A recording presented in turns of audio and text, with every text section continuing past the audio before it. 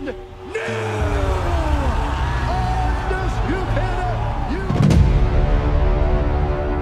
Australia, look at this, I'm bringing it back home, baby.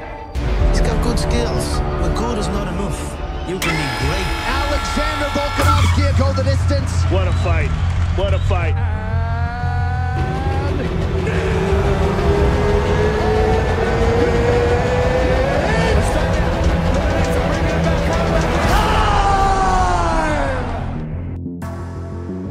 Fight fans, welcome back to Luxurytainment.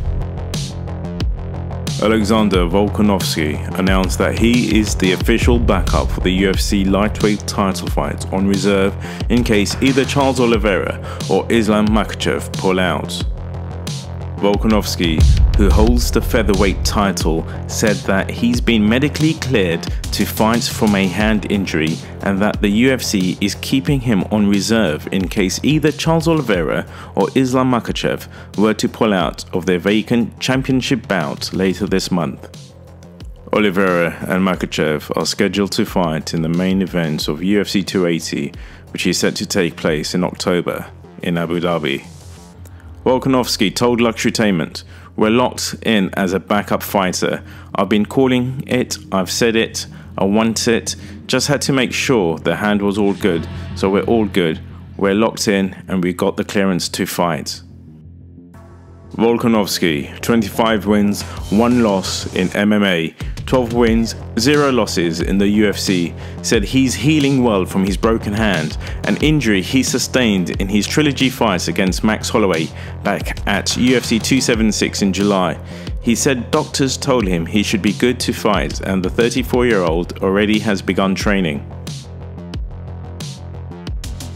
Volkanovski is unbeaten in his UFC run.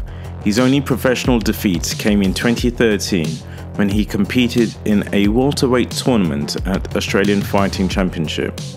He's currently on an impressive 23-fight unbeaten streak, which includes victories over featherweight greats such as Holloway, which was 3 times, Jose Aldo, Chad Mendes, Chan Sung-jung and Brian Ortega.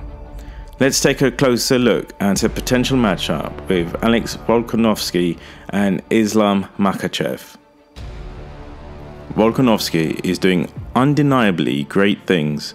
The Aussie hasn't lost since 2013 and the 5'6" competitor was competing at welterweight.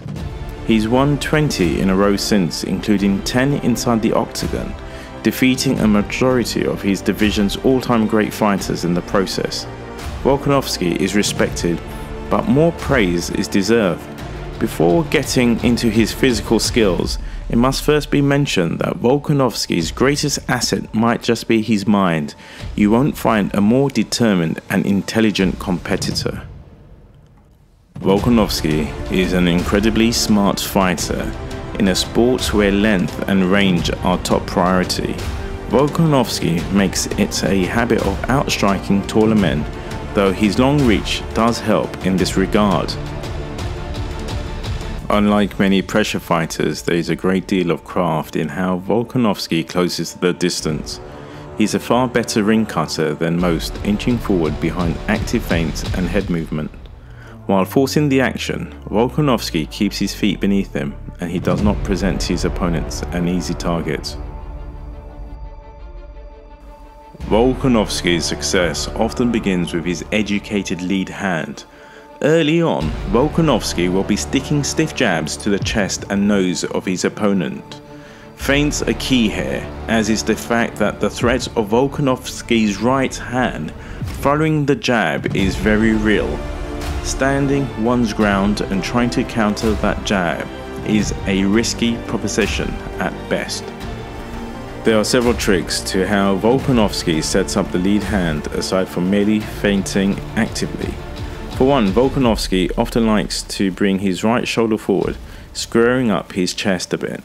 Squaring up is often considered a general no-no, but from his position, Volkanovski is presenting his foe the threat of the right hand.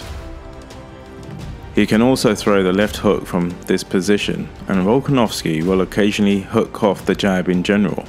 The right hand is certainly Volkanovski's money punch, and again, there's a lot that goes into creating those big connections. Of course, sometimes it's as simple as following the jab with a cracking overhand and putting his foe on the canvas.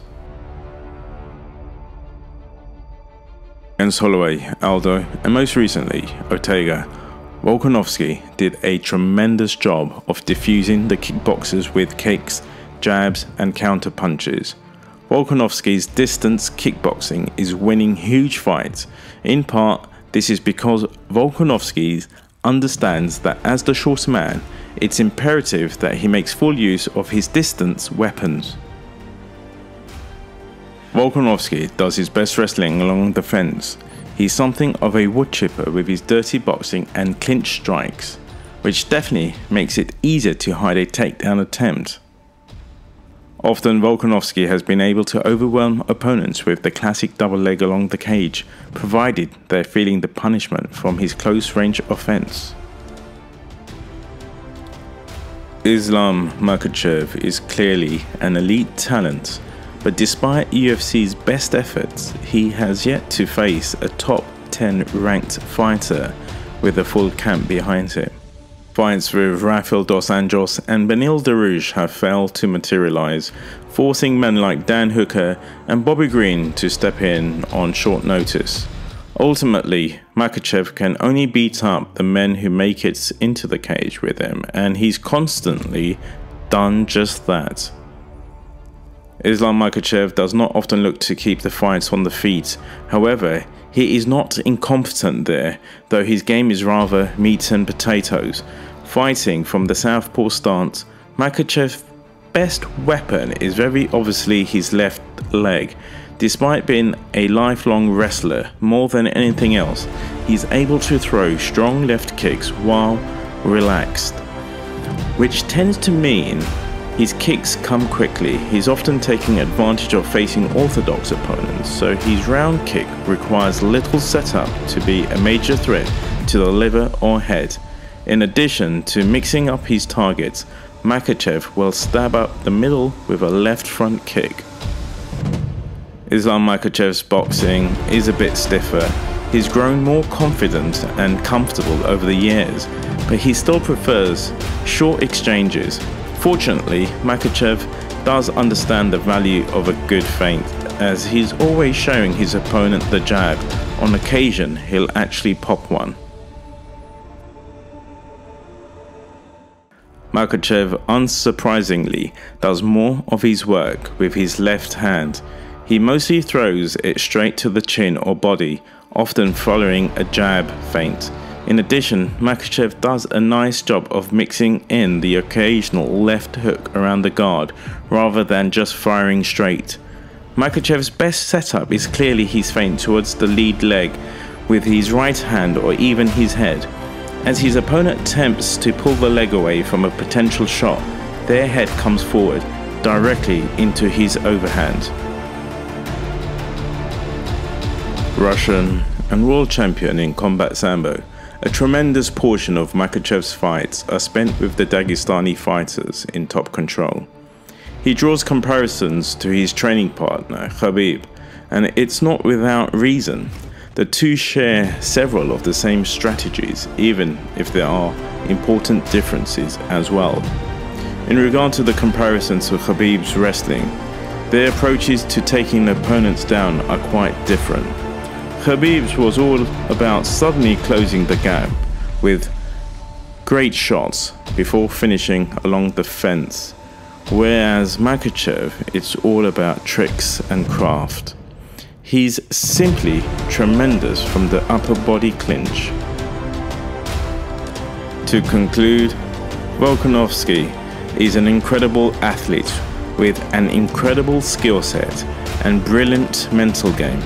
Quite simply, he's one of the best to ever do it, and those skills are going to be on display versus another dangerous finisher. But Islam Makhachev, in my opinion, beats Volkanovski. Thanks for watching. Please like, subscribe, comment, and have a great day.